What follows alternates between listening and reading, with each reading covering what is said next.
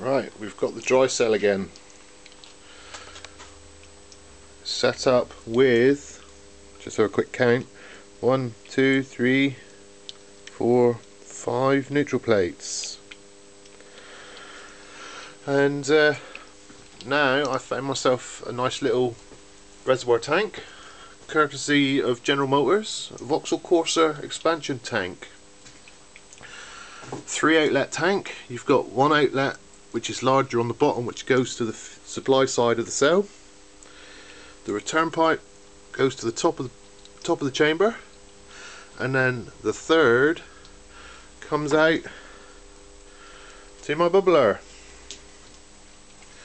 The beauty of this little tank is in the cap,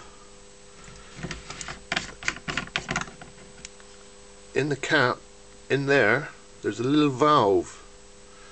So if the tank pulls a vacuum, it will actually draw air past the seal on the cap to vent the tank. With a bit of luck, not sucking the water in from the bubbler. But I'm yet to prove that. So the tank is very easy to top up with a screw top.